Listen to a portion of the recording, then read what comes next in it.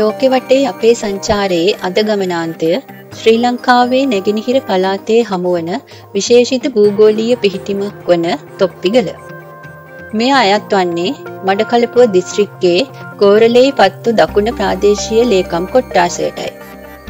මාර්ග පහසුකම් අවම දුෂ්කර ප්‍රදේශයක පිහිටි මෙය වෙතට ළඟාවීමට පහසුම මාර්ගය වැටී ඇත්තේ නැගෙනහිර වෙරළ ඔස්සේ දිවෙන ඒ 15 මාර්ගයේ කිරාන් හන්දියේ සිටයි. මෙම මන්සන්දිය පාසිකුඩා සිට කිලෝමීටර 8ක් පමණ දකුණු දිශාවෙන් සහ මඩකලපුවේ සිට කිලෝමීටර 25ක් පමණ උතුරු දිශාවෙන් පිහිටා තිබෙනවා. තොප්පිගල සංචාරය කරන ඔබට මුණගැසෙන අවසන් නගරය වන්නේ කිරාන්. කිරාන් සිට තොප්පිගල පාමුලට කිලෝමීටර 21ක පමණ දුරක් තිබෙනවා. කිරාන් හන්දියේ සිට කිලෝමීටර 1.6ක් පමණ ඉදිරියට යන විට කිරාන් පාලම හමු වෙනවා. අප මේ පසු කරන්නේ වාලච්චේන කලපුව. මාදිරුවේ අවසන් වන්නේත් මේ කලපුවේ.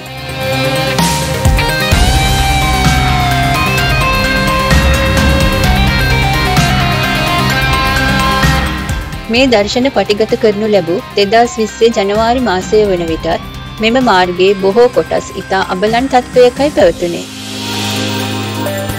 පොදු ප්‍රවාහනය ඇතුළු වෙනත් පහසුකම් අවම පරිසරයක දුෂ්කර ජීවිතයක් ගෙවන මේ ප්‍රදේශවාසීන්ගේ මූලිකම ජීවනෝපායන් වන්නේ ගොවිතැන, සත්ත්ව පාලනය හා මිරිදිය දීවර කර්මාන්තයයි. මෙම මාර්ගයේ කිලෝමීටර 12ක් පමණ ගිය විට හමුවන තාරාවෙයි හන්දිය ආසන්නයේදී තාරයේදූ මාර්ගයේ අවසන් වන අතර පාරේ තත්ත්වය තවත් රළ වුණා. උසින් අඩු වාහනයකට නම් මෙම මාර්ගයේ ගමන් කිරීම ඉතා අපහසු වන්නට පුළුවන්. රුධිර ත්‍රස්තවාදයට එරෙහි යුද සමයේදී ඉතා ප්‍රසිද්ධ වූ 232 වෙනි බලසේනාවේ මූලස්ථානයද මෙහිදී අපට හමුවනවා. මේ පාරේ ඔබට හමුවන අවසන් වෙළඳසැල මෙයයි. මෙහිදී කෙටි ආහාර වර්ග හා පාන වර්ග මිලට ගැනීමට අවස්ථාව තිබෙනවා.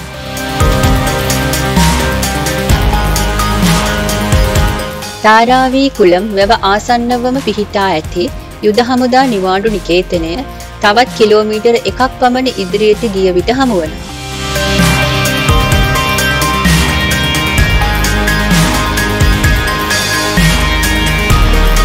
මේ ප්‍රදේශය පුළුල් තැනිතලාවක්. එහි තැනින් තැන මතුවී පෙනෙන ශේෂ කඳු අතරින් මීටර් 534ක් උසින් පිහිටි තොප්පිගල කඳු මුදුනට විශේෂ වැදගත්කමක් හිමි වෙනවා. තොප්පිගල ප්‍රදේශය ත්‍රස්තවාදී ග්‍රහණයෙන් මුදා ගැනීම සමස්ත යුද ක්‍රියාදාමයේ තීරණාත්මක ජයග්‍රහණයක් ලෙසට සැලකෙනවා. ඒ අතීතය අනුස්මරණය කරමින් ඉදිවූ ස්මාරකය සහ තොරතුරු මධ්‍යස්ථානය තොප්පිගල උරුමය හා එහි විශේෂත්වය වටහා ගැනීමට උපකාර වන වැදගත් ස්ථානයක්.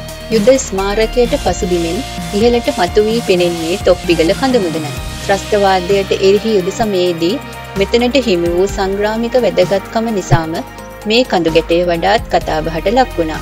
දශක 3ක් පුරා ලක්වැසියන් පීඩාවට පත් කළ ත්‍රස්තවාදය 2009 දී මුළුමනින්ම පරාජයට පත් කරනු ලැබුවා. ඒ කාලය තුල රට වෙනුවෙන් තම දිවි පුද කළ රණවිරුවන්ට උපහාරය පිණිස මේ ස්මාරකය ගොඩනගා 2013 වසරේ අප්‍රේල් මාස 18 වෙනිදා විවෘත කර තිබෙනවා. 2007 අප්‍රේල් මාසය වන විට තොප්පිගල ප්‍රදේශයට සීමා වී සිටි ත්‍රස්තවාදීන්ට එරෙහිව හමුදා මෙහෙයුම් දෙයක් වූ අතර එහිදී කමාන්ඩෝ රෙජිමේන්තුවේ දිගුදුර මෙහෙයුම් බලකායේ දායකත්වය කැපී පෙනුණා. ආරක්ෂා මූලස්ථානයට කොටස. මේ කොටස ඇතුළේ ඔපරේෂන් තුනක් ඉස්සලා බලන්න ගත්ත මාවිල්ලාවලි ඊපස්සේ සාම්පූර් වාකරේ මම තොප්පිගල. එතෙන් තමයි නැගෙනහිර පළාතේ යුද්ධය අවසන් කරේ තොප්පිගල. තොප්පිගල උරුම උද්‍යානය යුද හමුදාව විසින් පවත්වාගෙන යනු ලබනවා. එහි ඇති තොරතුරු මධ්‍යස්ථානයේදී මේ ප්‍රදේශයේ ඇති භූගෝලීය හා පාරිසරික වටිනාකම පිළිබඳව මෙන්ම තොප්පිගල සටන ඇතුළු නැගෙනහිර පළාතේ යුද ක්‍රියාන්විත සම්බන්ධ වටිනා තොරතුරු රැසක්ම ඔබට දැන ගැනීමට හැකියාව ලැබෙනවා. තොප්පිගල ඇති සුවිශේෂී බව වටහා ගැනීමට නම් එහි මුදුනට යා යුතුයමයි. තොප්පිගල කඳුපාමුලටම වාහනයකින් ළඟා වන්නට හැකි. එතෙන් සිට කඳු මුදුනට මීටර 700ක පමණ දුරක් තිබෙනවා. දෙමළ බසින් කුඩුම්බිමලයි ලෙසත් ඉංග්‍රීසි බසින් වංශාධිපතියාගේ හිස්වැසුම යන තේරුම දෙන බැලන්ස් කැප් ලෙසත් හඳුන්වන මේ කඳු මුදුනට ඒ නම ලැබී ඇත්තේ එහි ඇති අපූර්ව හැඩය නිසායි. පියවරෙන් පියවර ඉහළට යන විට අවට පරිසරයේ සුන්දරත්වය ඉතා අපූර්වට දැකගත හැකි වෙනවා. තියුණු බෑවුම් සහිත ස්ථානවලදී පඩි සකස් කර තිබෙන නිසා මේ නැග්ම එතරම් දුෂ්කර වන්නේ නැහැ. භූගෝලීය වටිනාකමට අමතරව පුරාවිද්‍යාත්මක වටිනාකමින් ඉහළ ස්ථාන රැසක්ද මේ අවට විසිරී තිබෙනවා. තොප්පිගල පර්වතය ආශ්‍රිතව පමණක් නොව මේ ආසන්නයේ ඇති නෙළුගල, වැසිබැන්දගල, මොටාගල හා ඉද්දගල වැනි කඳුගැට ගණනාවක් ආශ්‍රිතවම මෙතෙක් නිසි තහවුරු කිරීමක් නොකළ පුරාවිද්‍යා ස්ථාන රැසක්ම තිබෙන බව පුරාවිද්‍යා චක්‍රවර්ති පූජ්‍ය එල්ලාවල මේධානන්ද ස්වාමීන් වහන්සේ විසින් 1983 දී තම ගවේෂණය අවසානයේ පළ කර තිබෙනවා.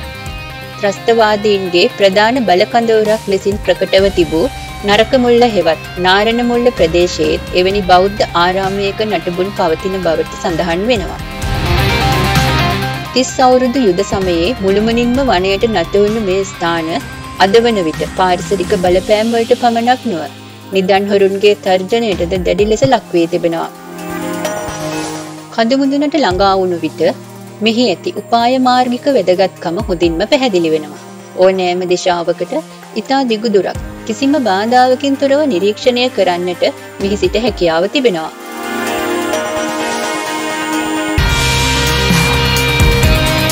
මේ පර්වතය මුදුනේ අතීතයේ දාගැබක් තිබෙන්නට ඇතැයි අනුමාන කළ හැකි අවශේෂ දැකිය හැකි අතර අද මෙහි දක්නට ඇත්තේ හින්දු කෝවිලක්.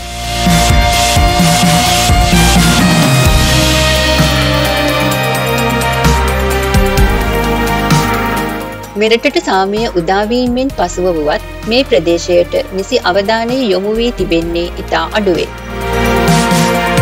2021 අගෝස්තු මාසයේදී කීර්තිමත් පුරාවිද්‍යාඥ ජ්‍යෙෂ්ඨ මහාචාර්ය රාජ් සෝමදේව මහතා විසින් මේ ප්‍රදේශය ආශ්‍රිතව වඩාත් විධිමත් පුරාවිද්‍යා ගවේෂණයක් දියත් කරනු ලැබුවා.